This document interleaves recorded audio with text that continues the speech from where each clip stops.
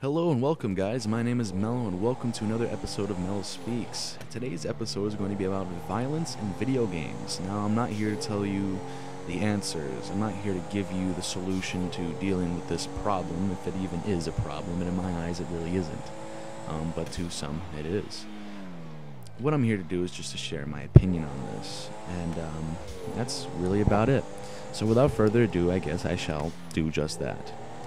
My belief is that violence in video games should not be completely and utterly abolished as some believe it should be. A lot of the PC people out there protest video games that include violence because they don't understand it. They see that their children are playing, a game of Halo, and they go shooting other players, and they look at it from a moral standpoint and not from a means of entertainment. They look at it as, my 12-year-old son is playing a rated M, mature adult game, for one. Let me just get that out of the way, which they shouldn't really be doing in the first place.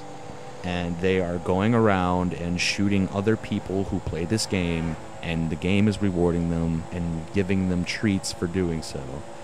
Now, other than the fact that you're 12, 13, 14, 15, even 16-year-old boys or girls shouldn't be doing this in the first place, because there isn't a ZERB rating on this title that says that this is a game based on violence and conflict that should only be, viewed and played by those of an adult age and will not be negatively influenced by its content. I do have to say that even if minors play this game with the right supervision by their parents, they will not be influenced by the things that they do and say on screen. And I think that it's important that if you're going to let your children play, maybe you shouldn't completely and utterly restrict them and say that you can't play things that are, M-rated, because another thing that you have to understand is video games will only be negatively influential if you don't ever teach, hey man, yeah, not Cheech and Chong. If you don't teach your children, and you'll sit down and have a nice long discussion with them and say that, listen, the things that happen in this video game are of satire, most of the time of fiction, and you shouldn't go out in the real world and do these things, because these things that you see and have the ability to do are highly dramatized and fictionalized, and that these things have very adverse effects on you in the real world. And I just recommend that you shouldn't do these things. If you just have a 5-minute conversation with your 10-year-old that can by now comprehend the way the world works, at least to a certain degree, then these things won't happen in the way they do. You won't have people, actually, it's a story from my state, where I guess it was like a 12-year-old kid that went on a fun rampage with a minivan, and when questioned by police, they're just like, I did it in Grand Theft Auto. Yeah, that kid was never really warned like the way you should. And honestly, if parents out there who are protesting violence in video games for the sake of the next generation of children and how they believe it's going to corrupt the kids of today, I believe that the reason, whatever caused them to say all these different things is all based off of them, and they don't want to be blamed for being a bad parent. Kids will be exposed to harsh things daily. If you are a parent watching this video and you believe that violence should be abolished from video games, I believe that you need to take a second look at the situation at hand. I believe that you need to actually see it from everybody else's point of view. You need to not look at it from your perspective. You need to not be ignorant, and understand that if something negative happened in your child's life because of a video game, and strictly because of violence in video games, it is your fault. You did this. You didn't warn your children that the things that happen in video games aren't to be taken legitimately serious. It's your fault. It doesn't matter if they went over a friend's house or snuck the game into your home and played it without your permission. You should have been a good, understanding parent and have warned your children beforehand, because you know that it exists. You were a child, my bad. You were a child once yourself.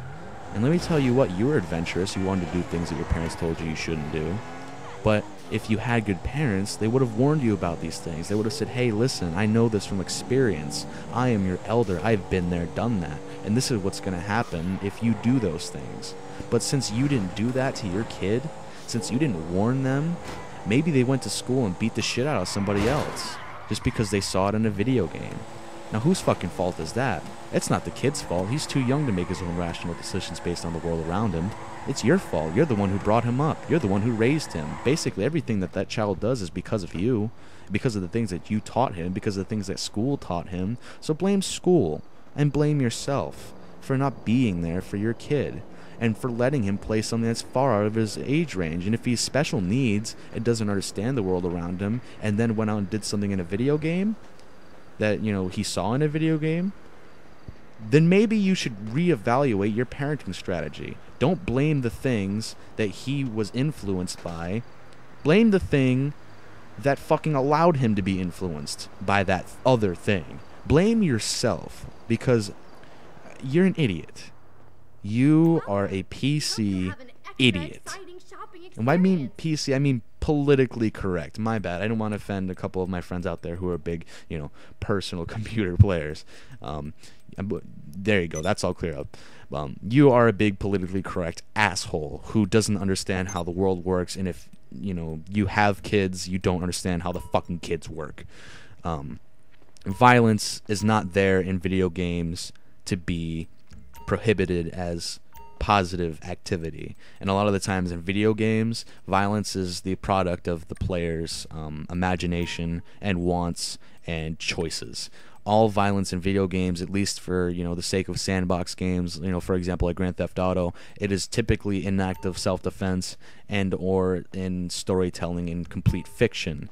These things should not tell you to go out and hurt, you know, or cause bodily harm to other people, but should rather be taken as, you know, satire. It's based on fiction. You don't, you know, another thing that I think I should bring up here, if you don't understand what I'm trying to say, you know, within the past couple minutes, just think about it like this.